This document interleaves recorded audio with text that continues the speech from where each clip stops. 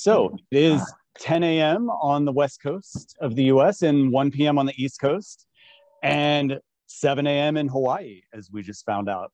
My name is, welcome Lisa as well.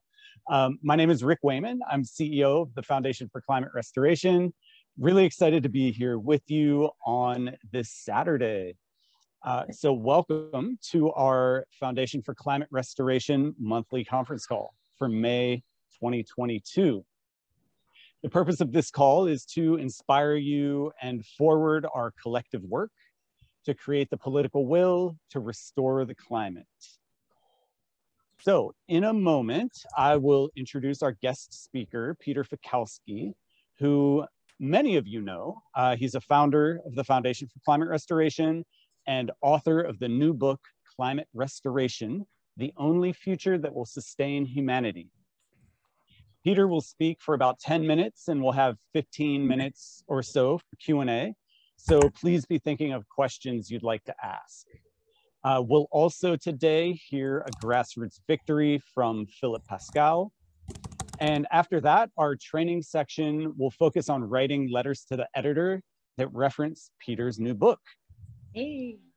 We're also urging all chapters to connect with your chapter after every monthly conference call to write letters and plan other actions. In order for us to more easily identify you for those post-call chapter meetings, if you change how many steps you take in the process of muting. Okay.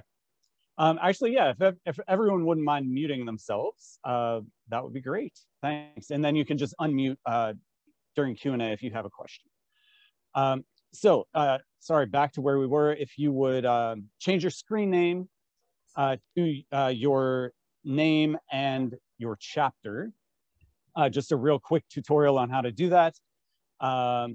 Select participants in the bottom toolbar, click or tap on participants, hover over your name and select more if you're on a desktop, or tap your name if you're on a mobile.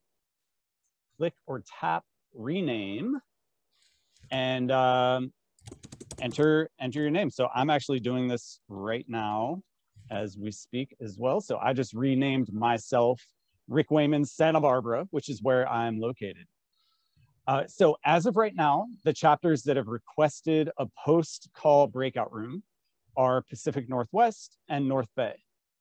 If your chapter did not request a breakout room to use after the call and you'd like one, just write breakout in the chat along with the name of your chapter, and Terry and I will be sure to get that set up.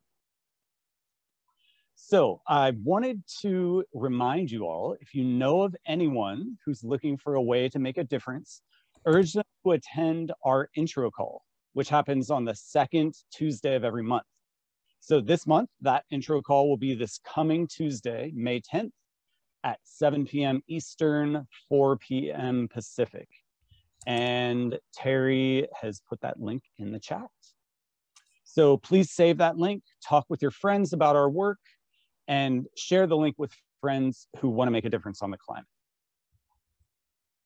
Now, it's my absolute pleasure to introduce our guest speaker, Peter Fiekowsky, founder of the Foundation for Climate Restoration and author of the new book, Restoration, The Only Future That Will Sustain the Human Race.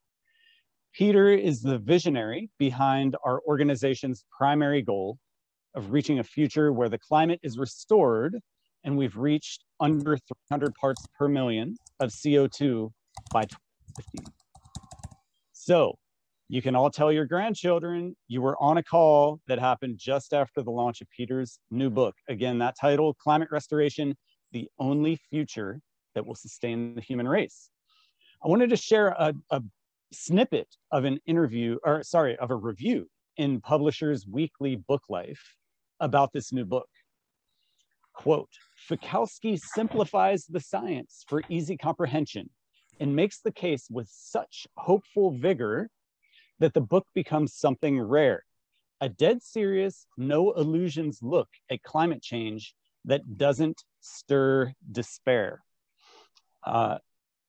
Fantastic review, and it goes on from there. So Really excited to, again, have Peter here. Also very excited to announce that Peter is going to do a full 1 hour Q&A with us on Wednesday, May 11th at 7 p.m. Eastern, 4 p.m. Pacific. And the link for that Wednesday Q&A with Peter is in the chat. So Peter, I know that you're familiar with a lot of people on this call, but let me just, before I turn it over to you, let me give you just an idea of who you're talking with here. So as you know, many of our volunteers have already been deeply engaged with your new book. In fact, just before you got on, Diane told me that she has a stack of 10 that she's distributing to friends and family.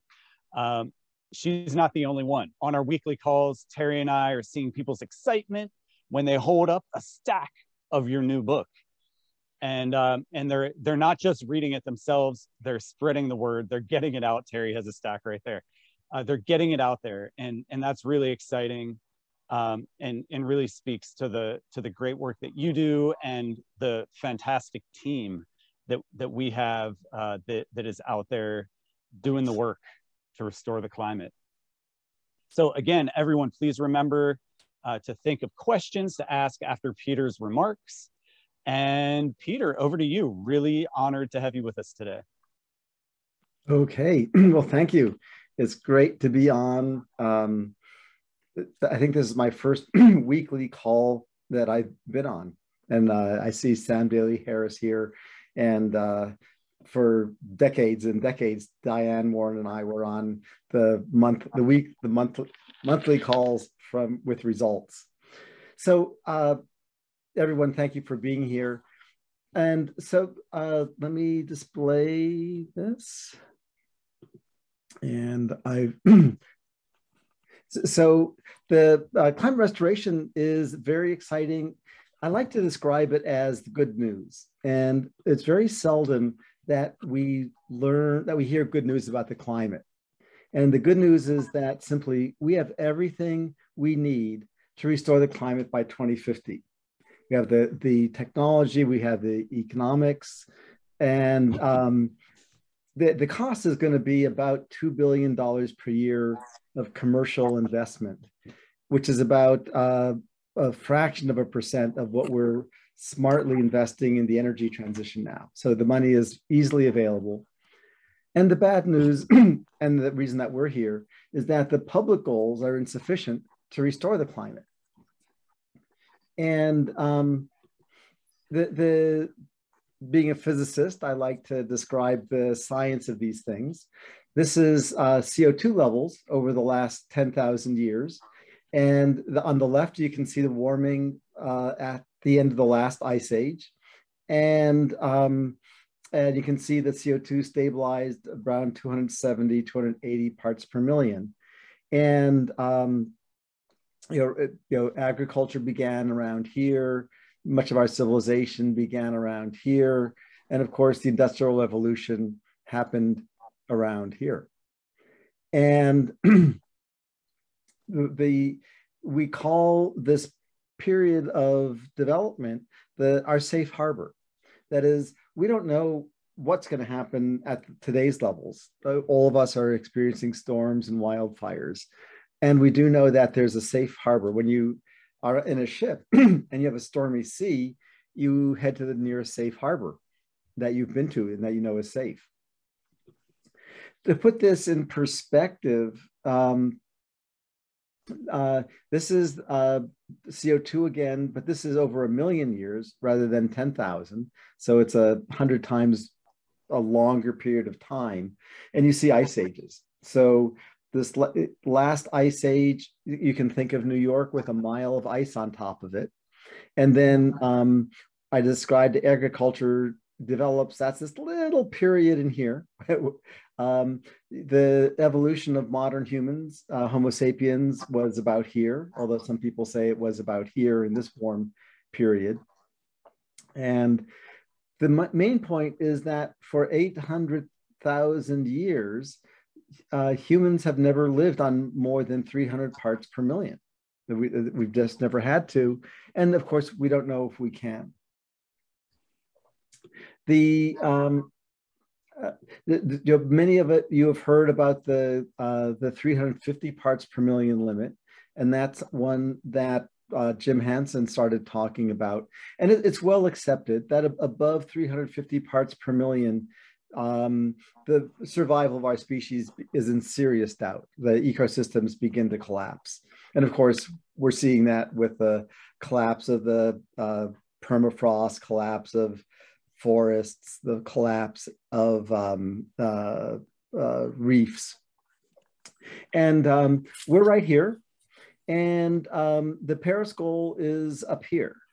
And it's a little disconcerting, I think, for me and probably for most people, to realize that the Paris goal, net zero, 1.5 or 2 degrees warming, is way up here, where the highest level we've ever survived is here.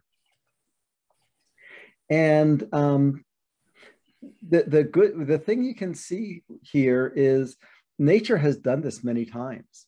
That is, we need to get from here, back to this safe harbor. And that's the same thing nature did here 10 times in the last million years. And so we don't need to invent something new. It's very exciting. We can actually figure out what nature did and do it faster. And nature, and so you would ask, what does nature do? Nature has 2 solutions for getting CO2 out of the atmosphere. Over very long periods, nature converts carbon into limestone, and 99.9% of the carbon on our planet is on the bottom of the ocean in the form of limestone, where animals and plants died, and their skeletons accumulated in as calcium carbonate on the seafloor. We can do the same thing. The other thing that nature does over shorter periods of time, so here again over 100,000 years, is photosynthesis in the ocean. Now, I think everyone knows that the popular notion is to have 1 trillion trees, because trees obviously synthesize, do photosynthesis and pull carbon out of the air. It's well known that trees typically live for some number of decades and then die, and then they rot, and the CO2 goes back into the air. So it's a great short-term solution. In the ocean, when I think of the ocean, I typically think of Hawaii and the blue ocean. And blue ocean is beautiful, but it's not green. Green is when you have photosynthesis. And so the question that nature had to solve is, how do you turn a blue ocean green so that it's you're getting photosynthesis? And when it's green, the plants in the ocean with the algae, they either sink or they get eaten by animals, which maybe get eaten by animals, which eventually sink. And in the deep ocean, there's not enough oxygen to rot. And so when the biocarbon, when the plants and dead plants and animals fall, they stay sequestered for tens and tens of thousands of years, until at the end of the ice age, the currents change, there's oxygen available in the ocean, and that CO2 rots essentially, and the CO2 comes out very rapidly. And so if someone tells you that it's rocks, well, rocks are a little bit of it, but it's not CO2, it's not carbon that's fallen to the bottom of the ocean. It's carbon that's suspended in the ocean, which is the 1 trillion tons of CO2, the same CO2 that we need to get out. And so, as I said, there are 2 pathways, and we know how to do them. The great thing about each of the pathways is that they have viable byproducts. So when the company here in Silicon Valley that makes synthetic limestone, and you're maybe wondering, what does that look like? Well, imagine an oyster. I don't know when's the last time you had an oyster, maybe not too long. And you have this little animal and this beautiful shell. And the shell is calcium carbonate, which is limestone. And the point is, it's not difficult to create calcium carbonate. The chemistry is not very difficult. The process took some development. And it's a very low energy process, right? Oysters and clams do not eat a lot of food, and yet they make these beautiful shells. And so by using that chemistry to create limestone, it provides the rock that we need for our roads and our buildings. And it's $1 trillion business. So there's plenty of revenue to switch over from quarried rock into synthetic limestone. The first plant opened up last fall, and it's operating here in the Bay Area near the Carquinez Bridge in Pittsburgh. And the San Francisco airport has bought up all of their production for the next 2 years. So it's in demand already. And I think most of the people here are familiar with the fact that we're getting more and more rules last month for the government to require use of the synthetic limestone. The other one, which is actually faster, the fish and seaweed using photosynthesis. It's interesting. The way it's implemented is using iron dust. The missing nutrient in the ocean that allows the photosynthesis is iron. There's obviously lots of water and sun, and it turns out there's plenty of nitrogen in most of the ocean and phosphorus, but it's iron. And the difficulty with iron is that it's not very soluble, so it doesn't stay in the ocean long. Life has figured out how to survive with unbelievably low amounts. It's about 1/1,000,000th of a part per million, or maybe 10 times that, but it took until just 30 years ago for science to be able to measure such very small quantities. And it works. That is, we saw it earlier in the graph of the ice ages. I just was looking at it last week, and this is the CO2 graph. It's called the Keeling curve. I imagine you've seen it. It starts in 1957 when Professor Keeling started it. This one from the NOAA website starts in 1980. You can see CO2 going up steadily. It goes up and down every year. In the summer, you get more photosynthesis. In the northern winter, you get less. So you get the variation. What's interesting is Mount Pinatubo. Some of us older people remember 1991, a huge volcano in the Philippines, and pushed millions of tons of rock dust into the ocean, which had a certain amount of iron. And if you look at the CO2, you can see that the CO2 level had been rising steadily. It had been rising at a slower rate in the 70s, and then a somewhat higher rate in the 80s. It rose at the same rate in the late 90s and the 2000s, but there was a gap. And that gap is where the dust from the Mount Pinatubo volcano increased the photosynthesis in the ocean. And that's a 2.5 year hiatus in the rise of CO2. It's been discussed briefly in the literature, and I'm looking for a professor to help publish this in some way. But it's very clear that we can, in our lifetime, we've seen a 2.5 year hiatus in the rise of CO2. And you might ask, why have we not heard about this before? And the answer is that the public, that we've been told that the goal of climate is to reduce emissions. And of course, this has to do with levels and not emissions. So, and I'll wrap up there and really talk about what can we do. We need leadership.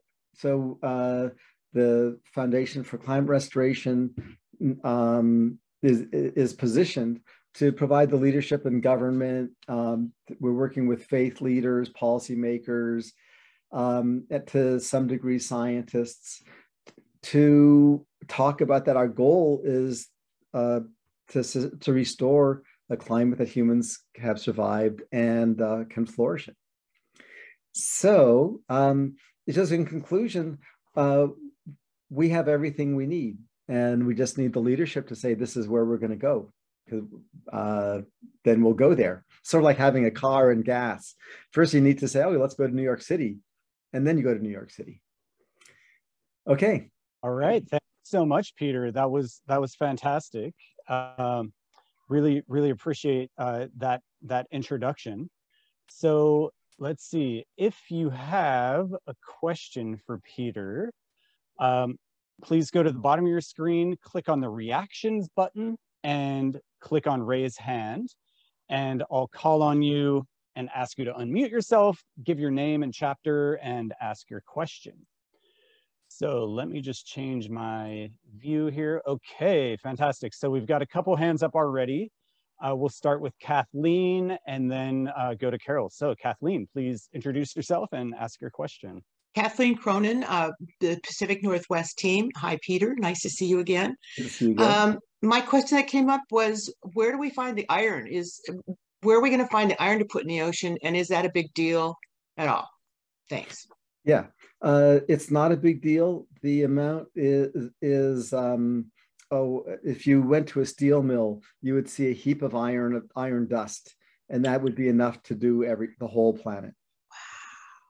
Yes, so it's not a big deal. It's recycling. Yeah. Yeah, or reusing or reusing, repurposing what is essentially otherwise a waste product, right? Yes, yeah, that's what we want. Thank you. And the cost is minuscule. The implementation 10 years ago, where they removed about 80 or 90 million tons of CO2, used 70 tons of iron sulfite, I think, or sulfate. Say those numbers again for me, please. 1 million? The iron used was 70 tons, and it removed about 80 million tons of CO2. Thank you. And the data got lost for political reasons. It got destroyed by the Canadian environmental EPA. There were this weird long political story involved. And so there aren't any scientific reports, but you can see it in the CO2 levels, and you can really see it if you look at the historical chlorophyll maps from NASA. I want to drill down on this because I live on Puget Sound, where things like this can actually be done. Yes. Next week. So my question is, does it have to be done annually? Is it a one-time deal? How often would you have to apply iron dust to the ocean? Yeah. Okay, so the details are to do it at scale. It's normally done in an eddy, because the circular eddy keeps it contained, so the ecosystem adjusts, and also it feeds the fish, because the main revenue is the fish.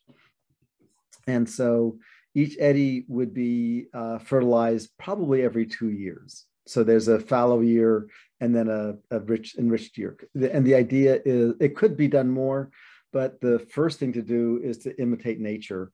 And when there's a dust storm or a volcano, it's always intermittent. So the plan is do it intermittently.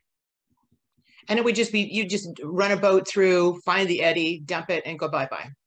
Pretty much. Okay. At the moment, there are scientific studies being planned.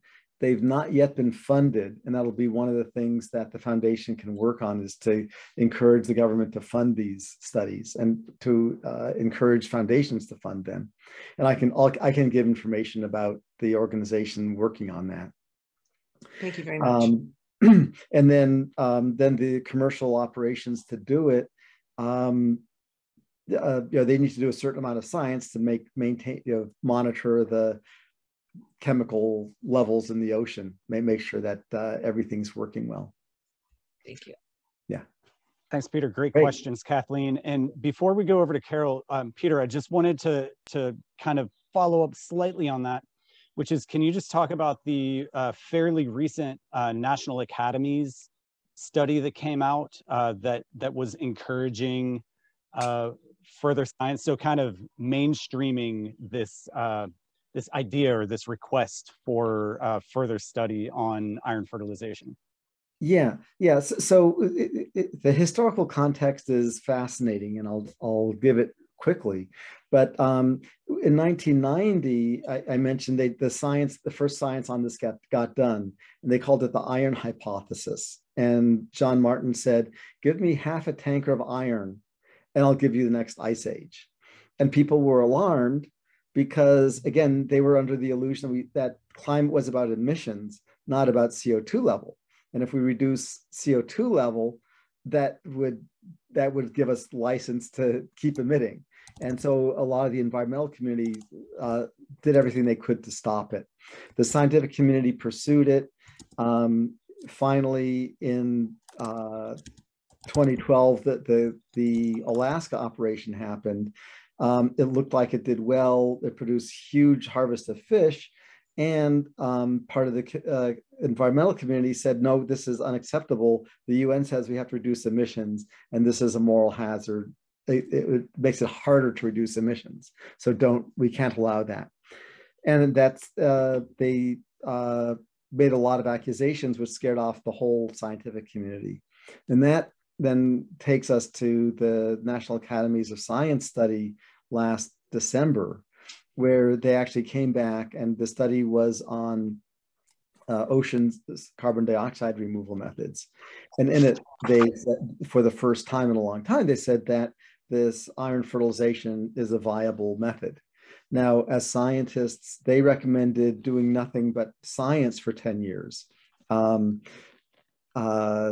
Which they couldn't say anything else, because if they said we should do something, their fear, of course, is that their reputations would be destroyed by the environmentalists who said, no, we told you don't reduce levels, reduce emissions. Fortunately, that tide has turned now. And so the National Academy Science report came out in December recommending more studies. And then Schmidt Futures Foundation here in the Bay Area gave the initial funding to do that research. So it's just a $100,000 initial fund for the scientists to meet. But of course, the intention is for that to grow rapidly into a full-fledged research. But the important thing for people to understand is we'll be doing both in parallel, the research and the implementation, because it's been done, right? It's been done by Mount Pinatubo in 1991. It was done in Alaska in 2012. But there was very little science done in 1991. And the science that was done in 2012 was all lost due to political problems. Thank you, Peter. Carol, over to you, please. Thank you. My name is Carol. Hi, Peter. I just joined the Rocky Mountain chapter. I'm based in Colorado. I'm very excited. I'm going to get your book tomorrow. Okay. My question is a general question about the concept of climate restoration. As I understand it, we are saying today that if we bring CO2 levels in the atmosphere back to pre-industrial levels, we are going to restore the climate as we knew it. However, climate is much more than even just the composition of the atmosphere. As we know, it's also a function of the state of environmental systems on Earth. And those have also changed tremendously since we started emitting extra CO2. So my question is, do we have data that shows how the climate is going to actually go back to what we envision if we bring CO2 levels back down? Or do we need to be doing modeling studies to understand this a little bit better? Because we've lost our polar ice caps, or, our oceans have changed. So should we be also thinking about that? And what kind of climate do we think we're going to go back to if we reduce CO2 levels? Wonderful question. So the answer is yes and yes. Let me show you. We did a preliminary modeling last year. A colleague here, Shannon Fiume, took the MAGICS model, which is widely used in the last IPCC report, and she did a climate restoration model for the first time ever, and you can see this is CO2 levels. You can see it going up, peaking, and then from here, she just assumed we would take out the 60 gigatons per year of CO2, and of course, by design, it gets to 300 parts per million by 2050 because it was designed to do that. And then CO2 continued on down. The result is that we got to 0 degrees warming by 2100. And of course, the design of this phase was designed to deliver that point. What's great about looking at CO2 is it's easy to measure, in Hawaii or anywhere. And the second is it's easy to control. That is, we know how to put CO2 into the air, and we now know how to get CO2 out of the air. And then, Carol, that leaves your questions like, well, when we're done, what do we end up with?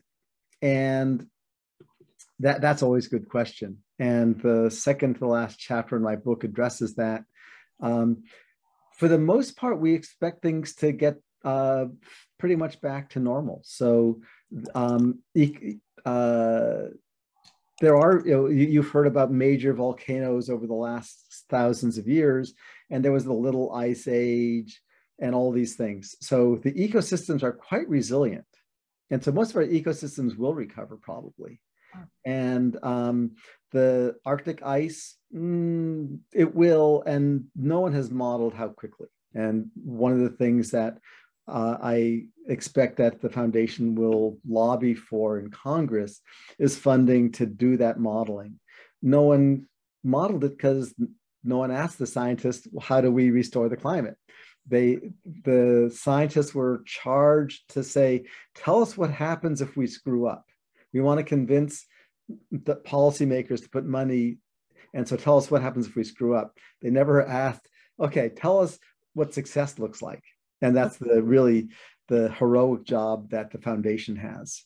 I think it'll be fun because people like good news. The only bad news on the future climate is sea level rise. There's no evidence that that's going to be a pretty picture, even with getting CO2 back. We don't know how bad it will be or not bad, but if you're on the coast, tell your great-grandchildren to sell your house. Thank you so much, Peter. And great question, Carol.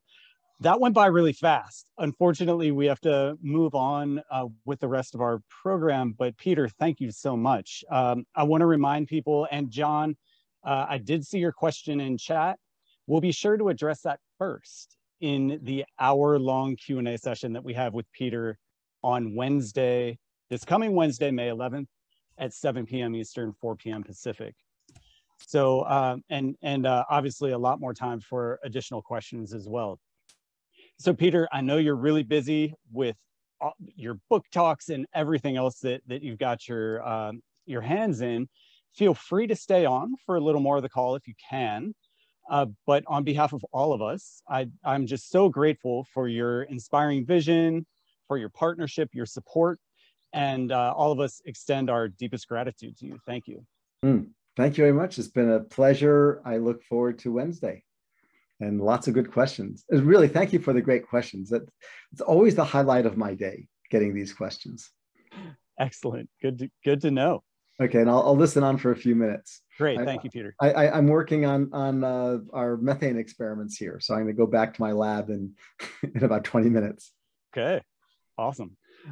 So just a couple of announcements. Since our chapters were started in the new offering in October, we've had 11 letters to the editor published and 17 meetings with elected officials. I want to remind you all to please report your meetings with elected officials, your published media, and your outreach events to Terry, and by going to the website reporting portal, which I believe Terry just put in the chat. So please use that. It's really helpful for us to keep track of all the wonderful accomplishments that you all are making happen. Speaking of which, I want to turn it over to a grassroots victory. So each month we have a chapter member share a grassroots victory this month, I'm delighted to ask Philip Pascal from the North Bay chapter to share his experience. Philip, please unmute yourself and go ahead. Hey, thanks, Rick. Well, my experiences in advocacy began over a year ago after I took on being the chair of the North Bay chapter of Friends of Climate Restoration. I had never met with an elected official, written a personal letter to an elected official, or called an elected official's office before that. So this was new ground and unfamiliar territory for me. My first meeting was with Teresa Barrett, the mayor of Petaluma, where I live. It happened about 13 months ago when me and a couple other chapter members met with her to request that she declare Petaluma a climate restoration city and also create a procurement policy for low embodied carbon concrete, known as LECC. Well, I didn't feel nervous as I wasn't alone and had studied, so I knew what I was talking about. At that time, Blue Planet, which Peter mentioned earlier, was not up and working yet, so the mayor didn't see how she could create a procurement policy when it wasn't available to get low embodied carbon concrete. I felt like it was just too soon to make the request. However, I did feel like there was an opening to come back again sometime in the future and make the request again. The mayor was very receptive to what was being presented and even mentioned similar work being done in Marin, California, that she was aware of. Well, as I learned more and found out more and discovered Carbon Cure, a company that's being able and available to retrofit a concrete plant so that they could produce the low embodied carbon concrete, I continued reaching out with my chapter members, and we had a meeting with the policy expert for Senator Mike McGuire, then the senior staff person for Assemblyman Mark Levine, and then again with Teresa Barrett, the mayor of Petaluma, and 3 other members of the Climate Action Commission. Well, this went better than the first time since there was a way for companies to obtain low embodied carbon concrete, making a procurement policy possible. The mayor said she would check with a supervisor she knew in Marin to see what she knew on the subject of low embodied carbon concrete. Also, the chair of the Climate Action Commission, Ann Edminster, knew much on the subject and said what we were requesting, quote, could be done. Anyway, anyone could do the same as I did along with my chapter members. Plus Terry Pugh joined in on some of the calls, making me feel like we had an expert to present what we were requesting. Terry was wonderful. The training we received from Terry and Sam in writing letters to the editor, as well as emailing our representatives, requesting a meeting with them, made the process very easy and doable. And my main takeaway is how simple it is to request a meeting with any official. Plus, Zoom makes it very easy as well. That's great. Thank you so much, Philip. That's really exciting to hear about. I'm grateful to you for your leadership and your persistence in meeting with and influencing elected officials. You and all the members of the North Bay chapter are really just doing a really impressive and outstanding job. Thank you. So each month, we also will have a brief training or teach a new laser talk or role play a call to an elected official or another community leader. I'm delighted now to turn it over to Terry Pugh, our Director of Civic Engagement, to lead this training session. Terry, thank you so much, as always, for your amazing support of the chapters. Please go ahead. Thank you, Rick. The May action sheet is in the chat. I'm going to briefly read items 1 through 3 in the Take Action section at the bottom of the May action sheet, and then focus on writing the letter itself, items 4 and 5. These letters are going to be helping us to highlight Peter's book. Number 1, find the local newspaper you will write to. To learn what is required for the letter to the editors, letters to the editor, Google the following: name of the paper, letters to the editor guidelines. Note the number of words allowed and how a letter is submitted. Do you submit on the newspaper's website, or do they provide an email address to use? Number 2, think about the placement, a larger daily newspaper or smaller weekly paper. If you're writing a letter to a larger daily paper, Um, or if you write a letter to a larger daily paper, find an article or editorial that provides a good angle or hook to come in from for discussing climate restoration. If you're writing a smaller weekly paper, you don't have to reference an article. Just write in a way that makes it clear why the local readers would care about this issue. Read a few letters to the editor in the newspaper that you are writing to in order to make sure that you're going to follow that format or see how they started and the general tone that they're using. We've gone over that in previous calls, but I want to focus our time today on writing the actual letters, starting with numbers 4 and 5 in the take action sections. So write your letter. Use the guidelines the newspaper has provided, and A, share any feelings of despair you've had about climate change. B, how learning about and taking action on climate restoration has given you hope. And C, how that message is laid out clearly and persuasively in Peter's book, Climate Restoration, The Only Future That Will Sustain the Human Race. Number 5, make sure to include the ask. Urge readers to read Climate Restoration, The Only Future That Will Sustain the Human Race, and share its inspiring message with others. And B, join with us at the Foundation for Climate Restoration.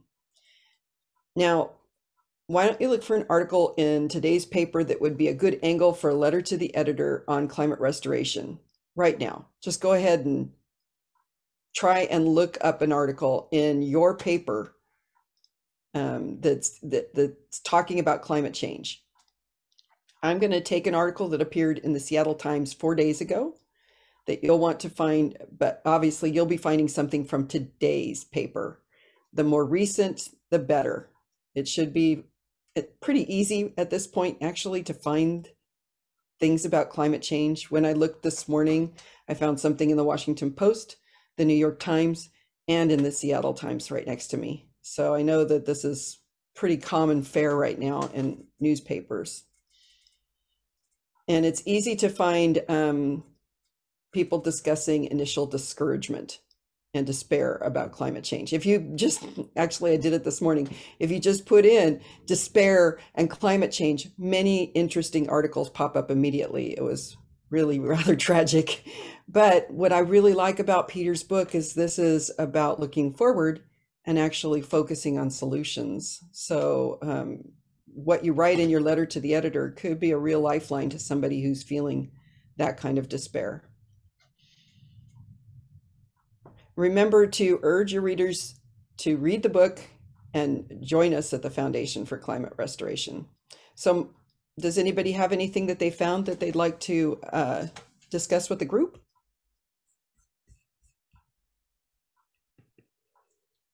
I see Carl Dance has his hand up. Yeah, great intro to the process, Terry, as always. Thank you for that. So following your guidance, I went to the Mercury News, our local paper, which, by the way, is big circulation.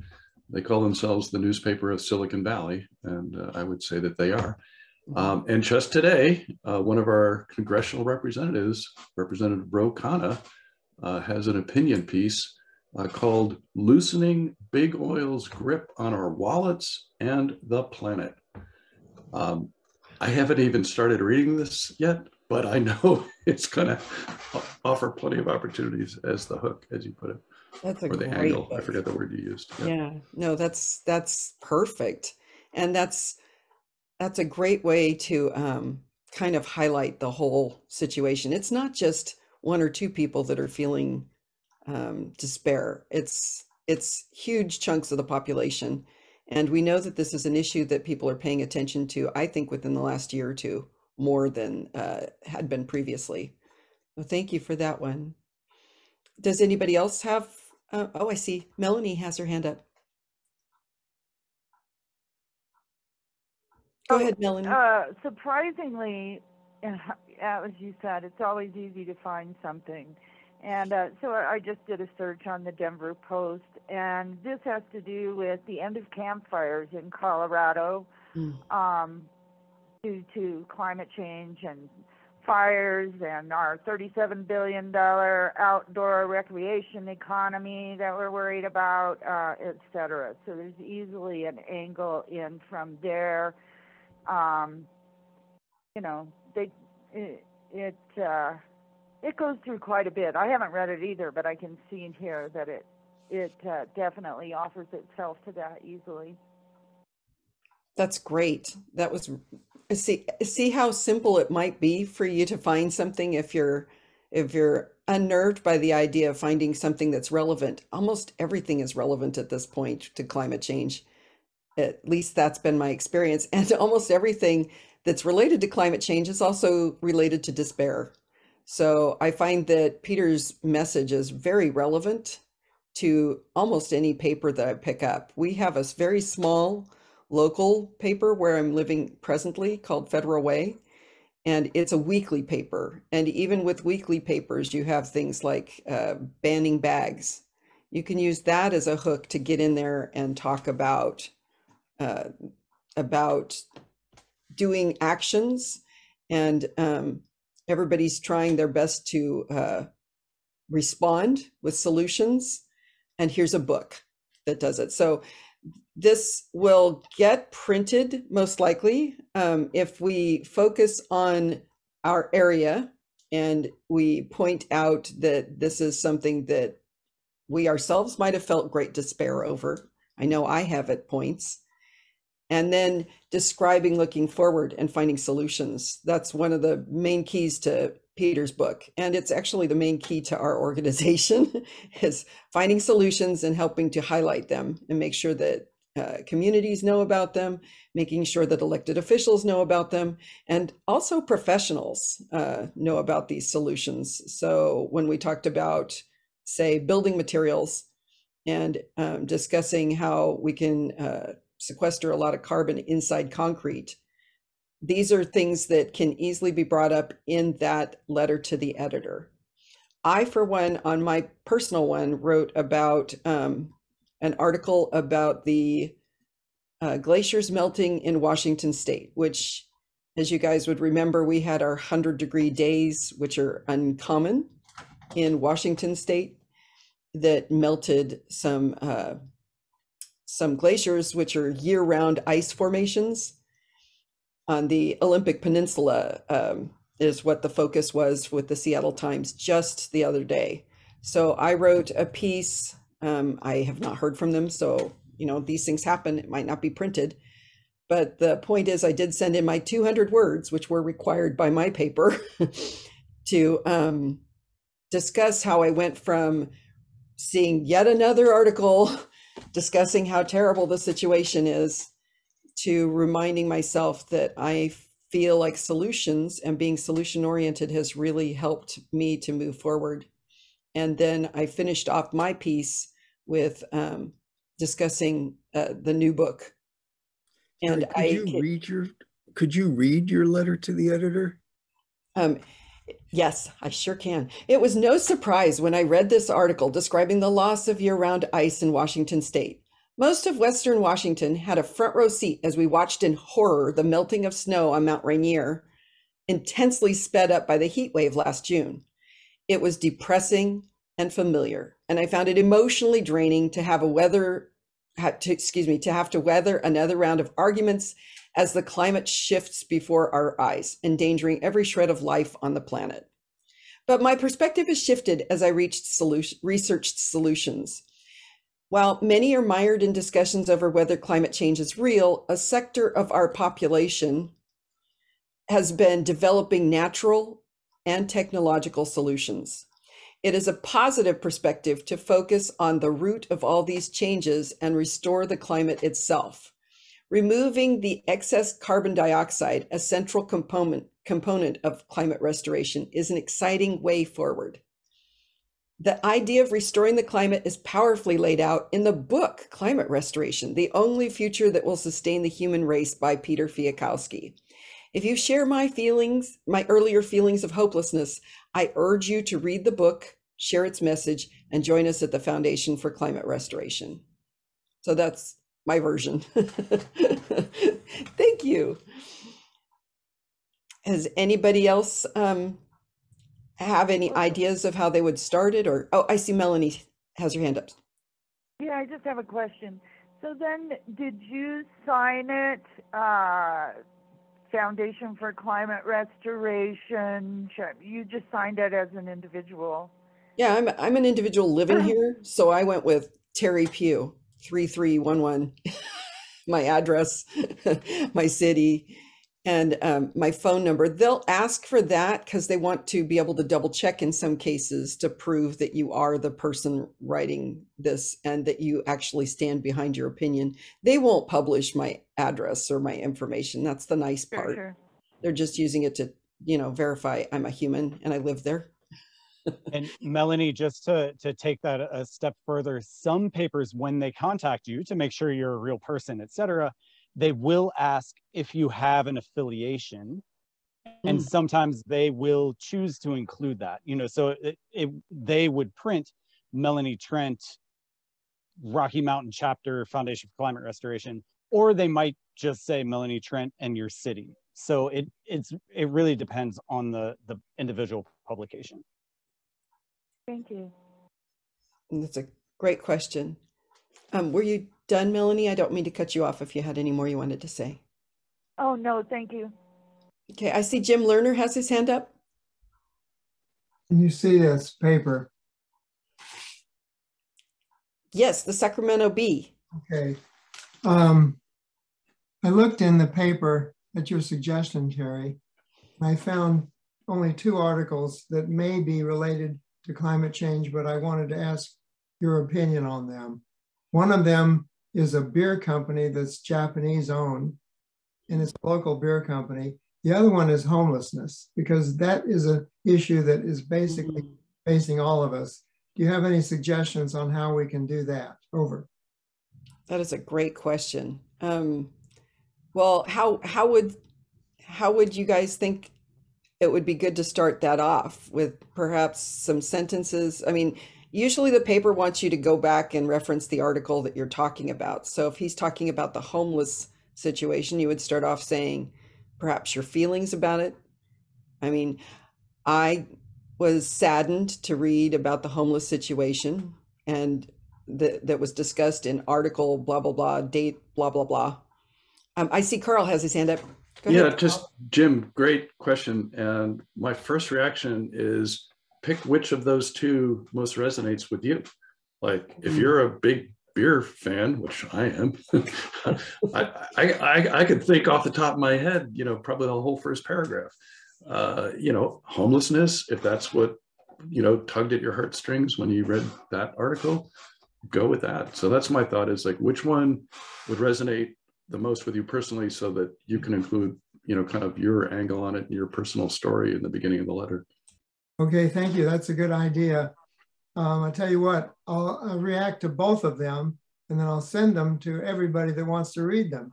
We'll see what we'll get feedback, and we'll see what works and what doesn't. Over. Yes, make sure I'm included in that. Thanks, Jim. Will do. Bye-bye. Great question. And great answer, Carl, of course. Cynthia, I see you have your hand up. Yeah, well, I was just looking in my little Marin County Independent Journal, and there's a thing here where some millionaire donated $1.1 billion to Stanford devoted to the study of climate change and its solutions.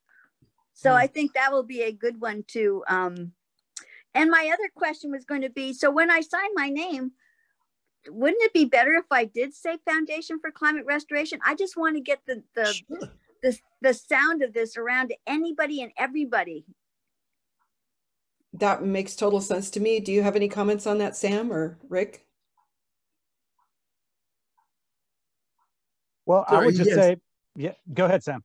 It's fine to mention that you're a member or you're the leader of the local chapter. I think that's all fine. Yeah, I would agree with that. So there's actually a pretty important question that just popped up in the chat. And I was wondering, Terry or Sam, if you could address that.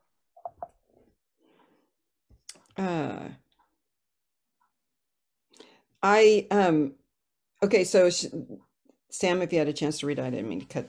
Yeah, I'll address it just for a second. If you'll notice in Terry's letter, the first paragraph was about the article and the concern in melting ice in Washington State.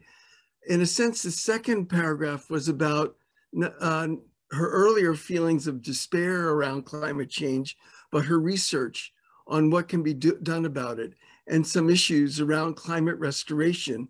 It was only that when she got to the last third of the letter, that she then referenced Peter's book. So it's not a letter that's all about Peter's book. It's about the article, her despair, and now her hopefulness and research. And in the final section, it references a book that lines that out. We'll see, but it's clearly not. If you look at the 1, 2, 3, 4, especially 4 and 5 in the action sheet, it's not wholly and mostly about a book. Hopefully that's useful. That's very useful. Thank you. Thank you. Good question too. Thank you for asking. I see we have Evan. Would you like to go?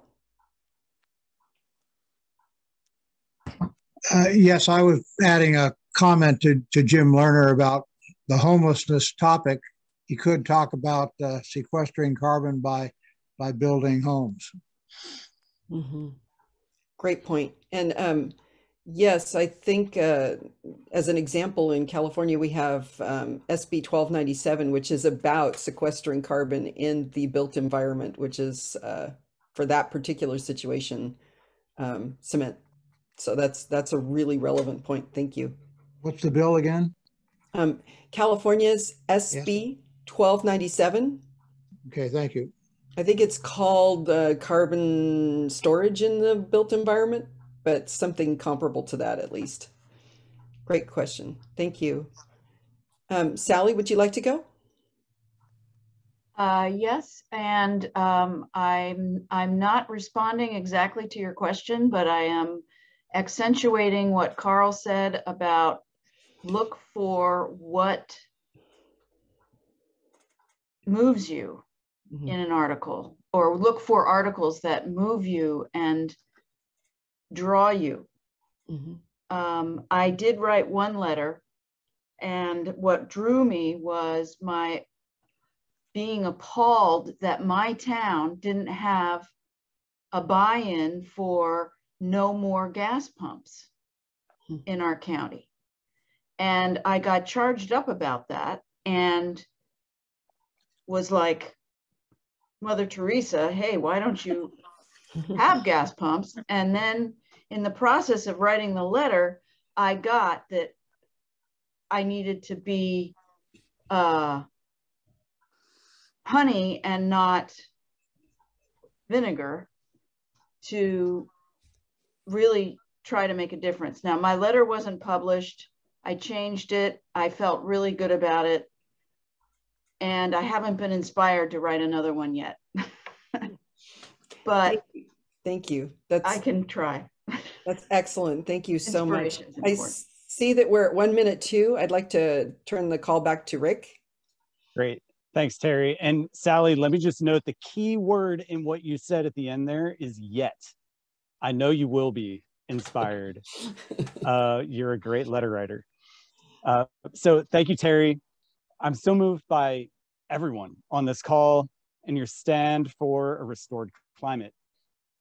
I really appreciate you taking the time to be with us today and for all the work that you do throughout the weeks to advance this work.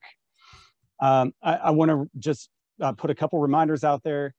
First, please again invite friends who are looking for a way to make a difference to the intro call on Tuesday, May 10th at 7 p.m. Eastern, 4 p.m. Pacific to learn more and see how they can get involved. Terry just put that link in the chat.